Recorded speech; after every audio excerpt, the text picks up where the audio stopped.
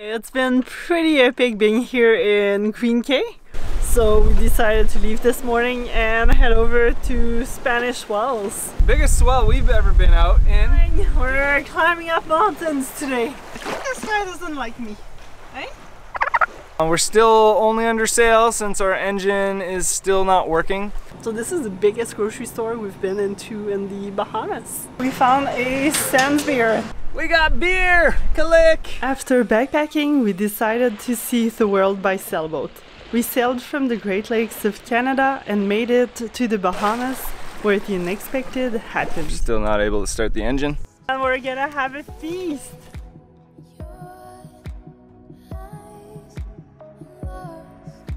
We got a dolphin fish! Let's go!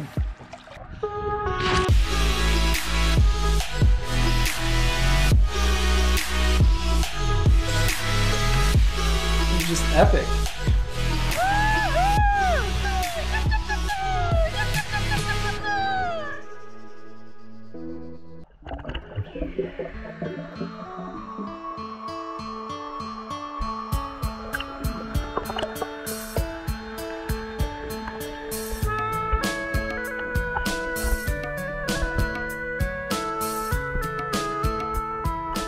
Show me what you got!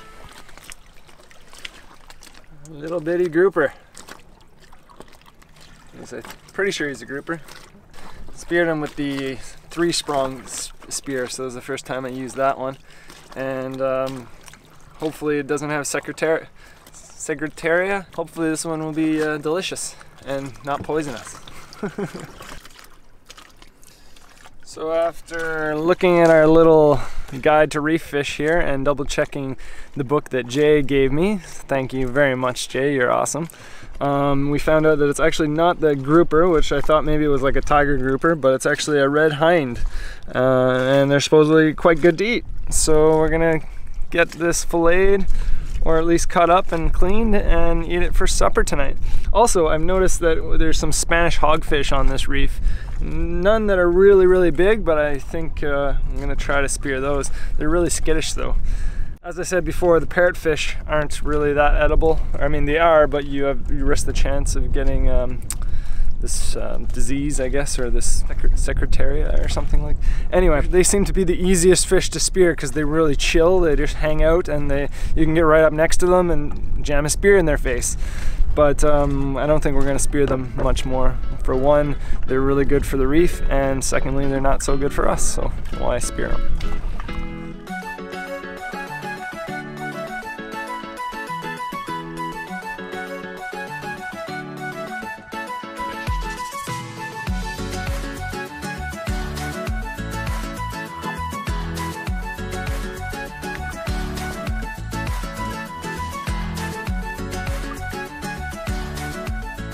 Snorkeling around Green Cay was spectacular, and we could jump in right from our sailboat. The various depths offered so many different corals, like this staghorn. It was exciting pushing our freediving skills, going deeper and holding our breath longer.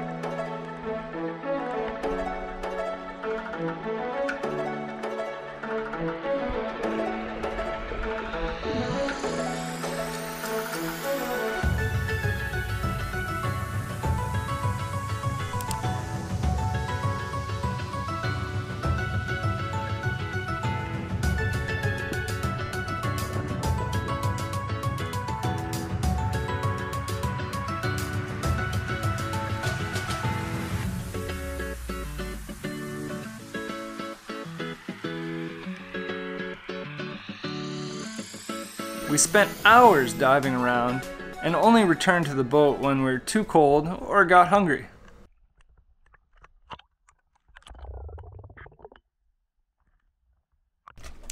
This is the life. It's a beautiful sunny day like most of the days here in Bahamas, and we got a coconut and our own semi-private beach, except for when the tour groups come to check out the turtles. just happened there? Oh, we just caught, I think, what's a little tuna with some leftover, some chunks of meat that we had from our other fish. It looks like a tuna fish because of the tail there, but I'm not 100% sure. We're going to see if we can get the hook out because it is a small fish. I'd rather just throw it back. So from our research, we believe he's a big-eyed tuna, but he's really tiny for a tuna. So we're gonna throw him back and hopefully the little hook and stuff won't hurt him too badly, or won't have killed him or my hands because they're a bit oily because I'm doing stuff in the engine. But that tail is kind of a tuna tail, and the way his fins are, it kind of makes us think that he's a tuna. But anyway, let's go release him before he passes on us. There you go, yeah, there you go. Hopefully the shark doesn't get him.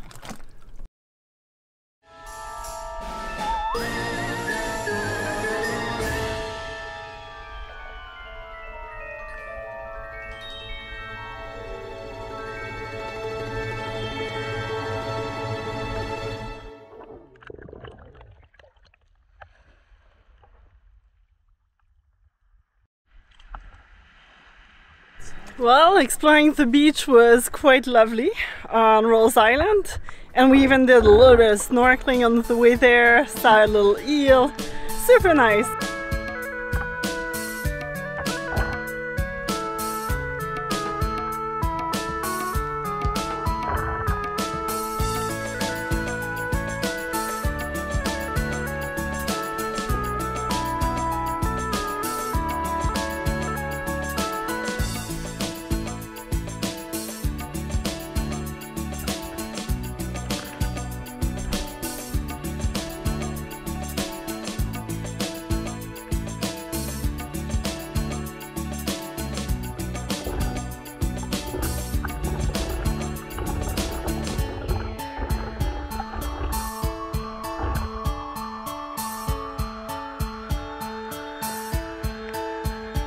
And then we decided to come back to the sailboat because it's kind of hot, gotta get out of the sun a little bit.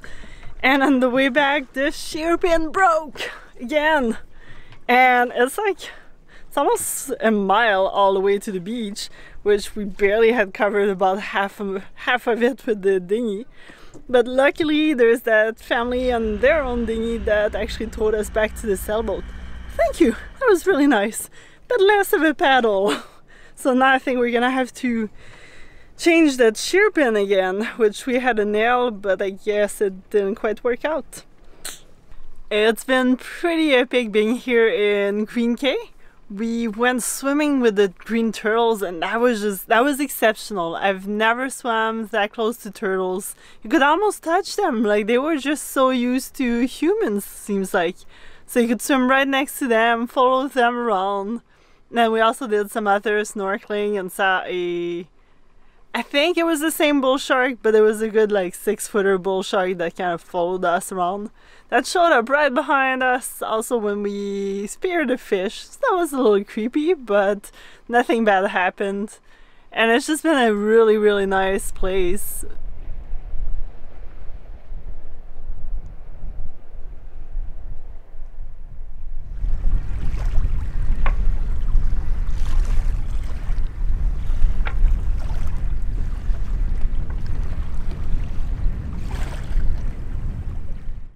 Well, after 2 wonderful nights of sleep at Green Cay, the last one was the worst.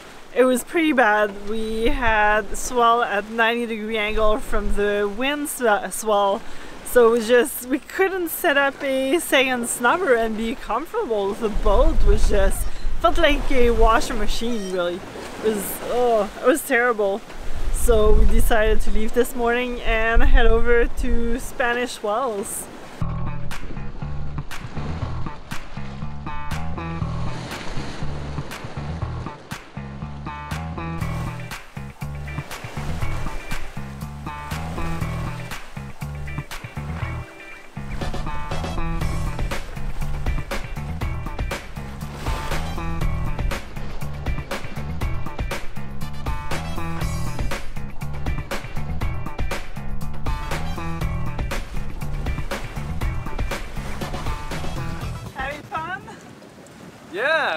It's I guess the biggest swell we've ever been out in.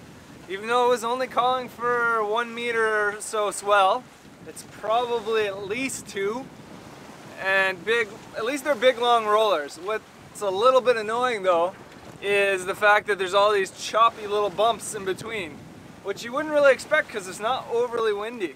Yeah, it's kind of just like chop and then big huge roller, chop, big huge roller. At least the rollers are really far apart, or they would be very, very steep.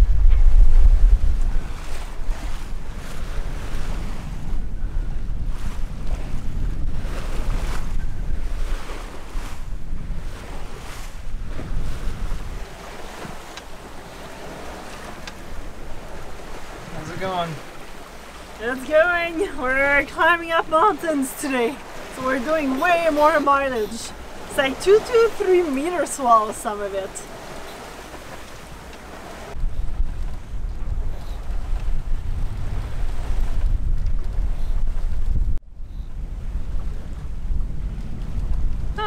This is beautiful. We just covered 36 miles and made it to, well, almost Spanish Wells, but we still decided to stop just a little before at Meeks Patch. It's like a little island which seems to have some pigs, so we might go check that out later. But really the main thing was that this was protected, so we should have a good night of sleep tonight. It's like super calm right now. Although there's a little bit of boat traffic coming to and from that little beach with the pigs. But this is beautiful. It's warm, having some rum and 7-Up and loving life.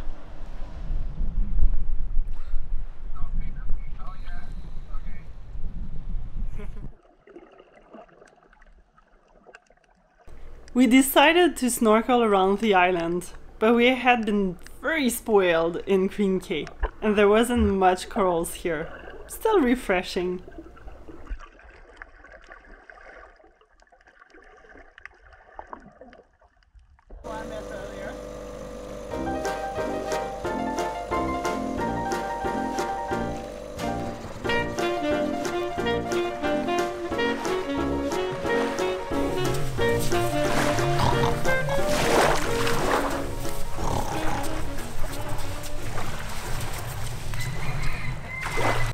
I think this guy doesn't like me, right? He's going towards me.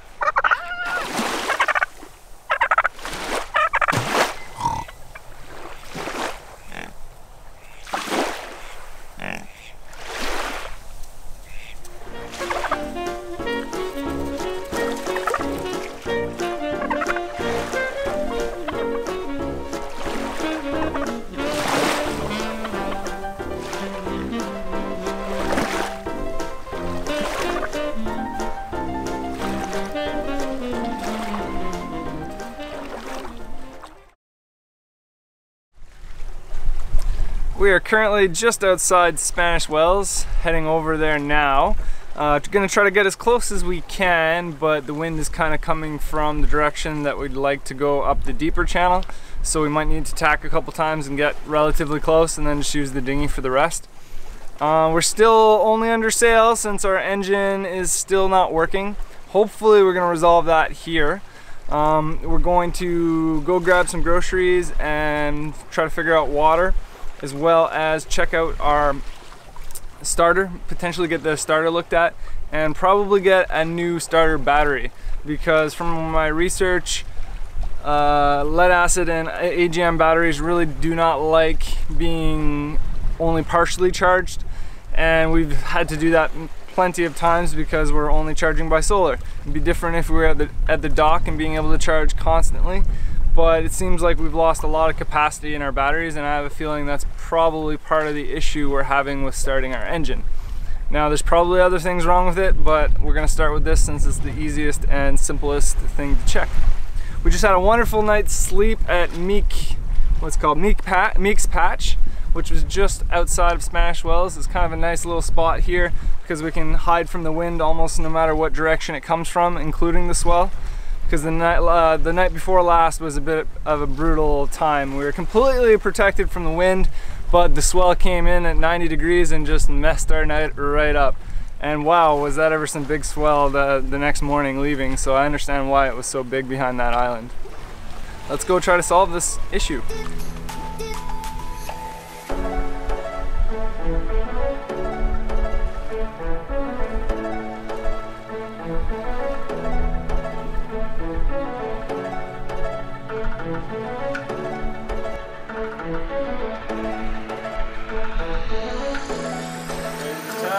Ready?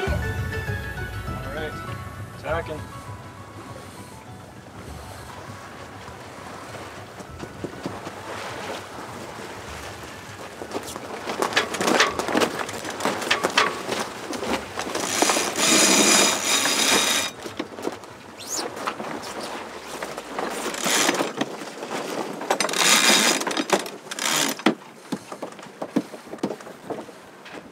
Well, we made it to our anchorage. Only took about 10 tacks to get here because we were dead downwind, and now we're here. So I think that was the most short tacks within a narrow spot that we've done to get anywhere. But at least now we're a nice close dinghy ride for all of our provisioning and whatnot. So let's go to shore and have some fun.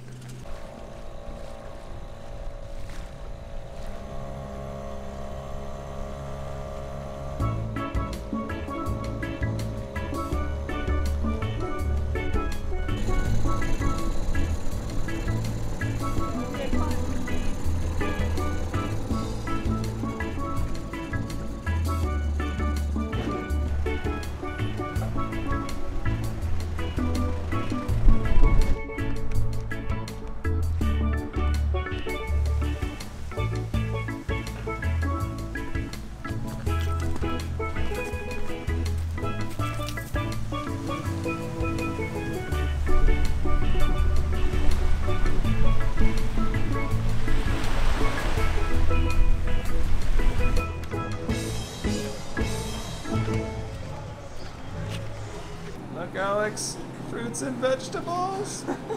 How excited are you? I'm so excited. We haven't been buying much groceries because Andros Island and Bimini Island barely had anything.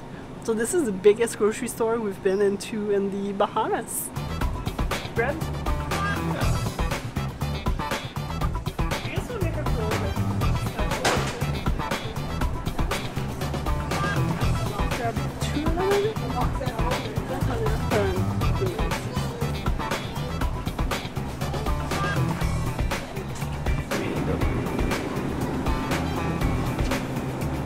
Fruits.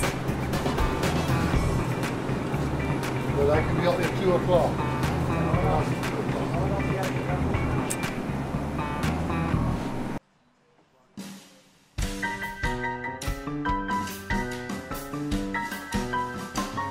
Oh, we're pretty lucky. We found a Sans beer. There's no Sans beer anywhere, it seems like, because the brewery was in Freeport, which kind of got destroyed by Durian.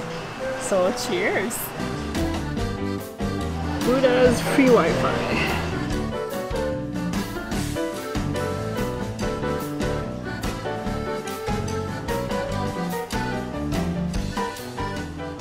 The walls and ceilings of the Buddha's snack shack were covered in quotes. Fun to read while waiting for your food.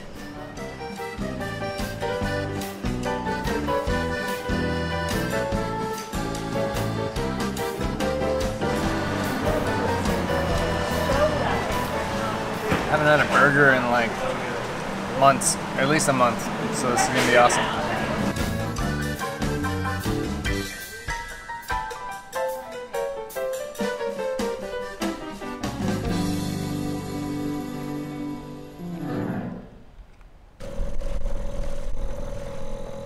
Well, that was kind of a productive day, and we got water! Yay! We ended up paying about 50 cents a gallon, which is... Actually, that's the first time we end up having to buy water, because in Andros we could find free water, and in Bimini we had the water from the marina. But in general, we've noticed that it was like between $1 or $2 a gallon, which is pretty expensive. So 50 cents is pretty good. And what else do we get? We got beer, Kalik, which is sort of expensive, but only if you compare it to like the States or Quebec. It was like $2 a beer, a little more, which is pretty much on par with what we were paying in Ontario, so not really that big of a deal. And now we got beer, ha ha ha.